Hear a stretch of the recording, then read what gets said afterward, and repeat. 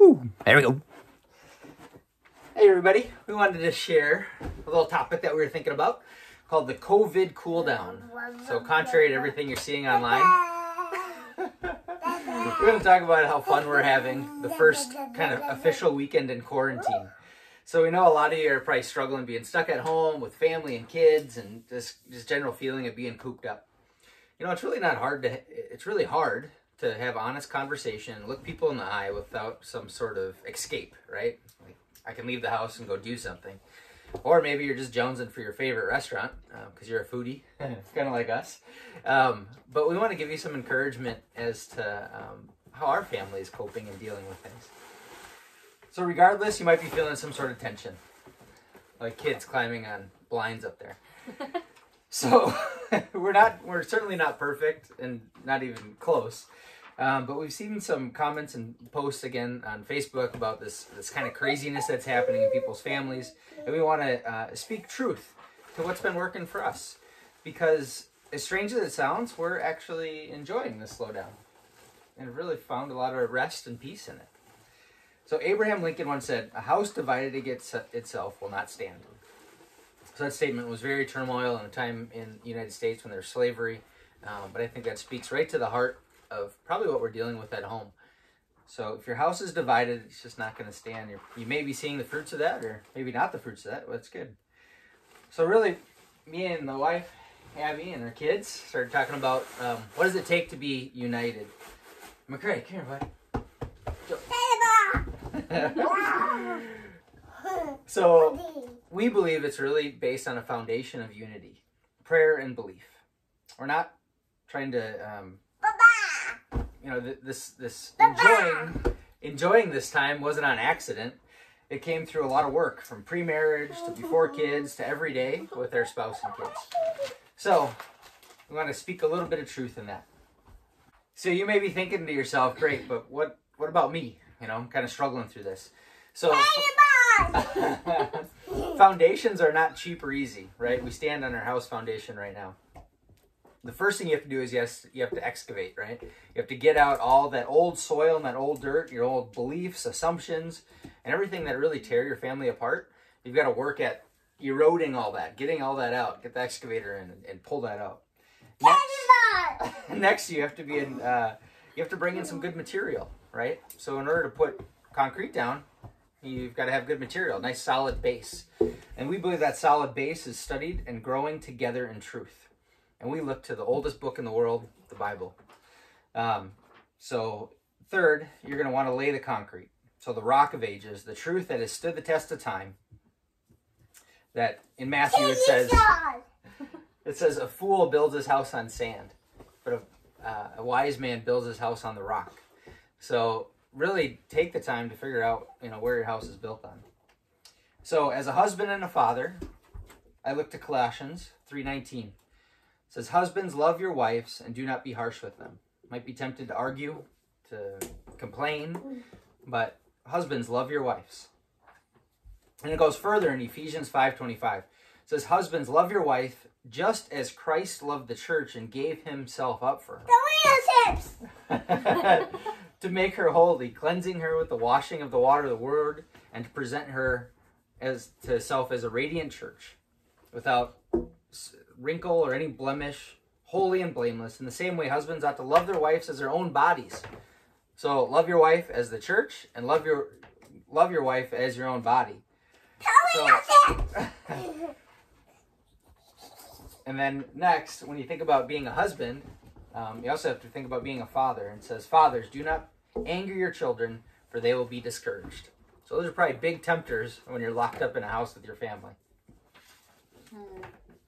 So what we're really looking at is how to get along as a family when you're being all together in the same house, and how to be unified. So the reason why we're looking at our roles as who we are in the household is because that's how God created us to be, and that's how the family union works the best. So my role is a wife, and the Bible is very clear on roles of wives, and a lot of people, maybe some people, feel like it's not freedom in reading these verses and hearing submit to your husbands, but it actually is freedom because it is who God created us to be. So in Colossians 3:18 it says, wives, submit to your husbands as it's fitting to the Lord. And in Ephesians 5:22 it says, wives, submit yourselves to your own husbands as you do to the Lord, for the husband is the head of the wife, and just like Christ is the head of the church, his body, of which he is the Savior. Now the church submits to Christ, so also wives should submit to their husbands in everything. And it really is a work of trusting God that he created you as a woman, if you're a woman, and he created you to be a wife. And that means you have the wife role. And wife role and husband role works really well together. If you are living in your role that God has created you to live in. And it's also freeing because it is who you are created to be. And so you're able to really thrive in that. So it takes trust and it takes prayer, that trusting God that he didn't create you on accident, he created you on purpose. And trust that your husband is going to also do what they're supposed to do as far as being a husband role, loving you. And if your husband does that role, it makes it really easy. But sometimes it's hard when your husband doesn't do that role. But that doesn't mean you're not called to still be the wife role, and pray and have trust that God will bring your husband around. So submitting to your husband, what does that look like? It looks like being the supportive role. Yeah. You make sacrifices, maybe in what your idea of life should be, or your idea of your day should be. Yeah. You make a sacrifice. If your husband has a different plan, you sacrifice, and usually it turns out good. It really does. I made, every time that I've been like, I don't know about this, but I still take a step of faith and trust and give up my fears or whatever it may be, and just trust it and went with his plan. It really was good. I have lots of examples, but I'm not going to give them all today. So if you think about it in perspective, husbands are called to lay down our life for a wife, just like Christ did the church. And wives are just asked to submit, right? So if you think about the role comparison, like it's freedom submission, to a wife. Yeah, it's freedom to absolutely. a wife, and trusting. It's trusting in freedom, because then it's not all on you. And also, you trust your husband, and when you work together instead of working against each other, you guys go so much further. Yep. So husbands, lay down your life for your wife, and she'll follow you anywhere in the world. So that's really the goal. So just don't. Husbands need to take up that cross and follow the Lord. So Brady, you want to read yours? What do kids are supposed to do in this situation? Children, obey your parents in the Lord, for this is right. Honor thy father and mother, which is the first commandment with promise, that it may be well with thee, and thou mayest live long on the earth. You hear that, boys? Yeah. So that just simply means kids listen to mom and dad, right? Doesn't mean we're bossing them around. Our kids are jumping all over the place. It's cool. Like, we're having fun, and our boys are realizing. Remember what happens when you don't listen to mom and dad? Bad things happen. Bad things happen, because it's a promise. It's absolutely a promise. So what are some practical applications, right?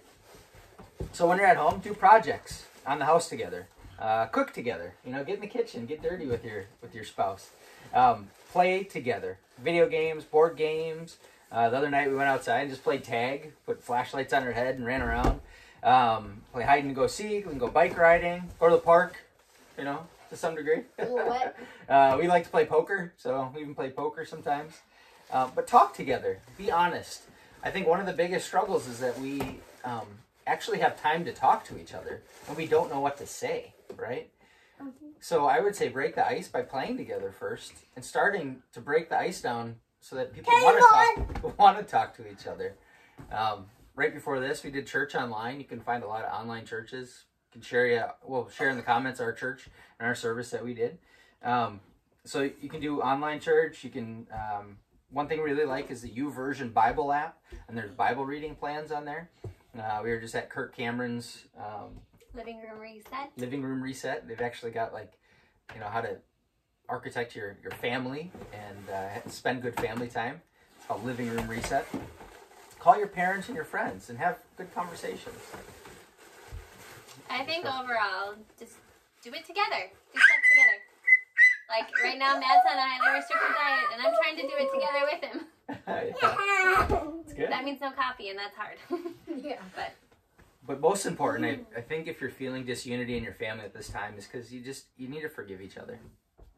You need to forgive each other and ask for forgiveness. So in Colossians 3:18 it says, "Put on therefore the elect of God, holy and beloved, bowels of mercy, kindness, humbleness of mind, meekness, and long-suffering, forbearing one another and forgiving one another. If any have a quarrel against any, even as Christ forgave you, you should also forgive." So just think about how Christ has forgiven us. Just work on doing that. I think if you start working on doing that, a lot of times we won't want to talk to each other because we've got some baggage in our past that we have to bring up. But be ready to forgive, not to judge. So I think the first signs of this disunity is grumbling and arguing. So pray for each other and have open minds. You're not going to have the answers. When me and Abby pray together, it's like we're just going to God together. We're not like trying to pray to correct each other's issues. We're just talking and asking, what God has for us next. Abby asked me this morning, it's like, what do you think the future holds? Like, we've got no idea. Really, we don't. But we still have peace, joy, and love in the midst of having no idea. Because if you think about perspective, and every day is a gift, and every breath is a gift, then you're just living with that gift today. And knowing that God's going to take care of everything that's next. So we hope this is helpful. We want to hear from you. So what's your COVID cool down? What does that look like for you guys? We'd love to hear how you guys spend your time together, or what creative ideas you guys are doing. So we love you. Grace and peace. And peace out, boys. Peace out. Peace out.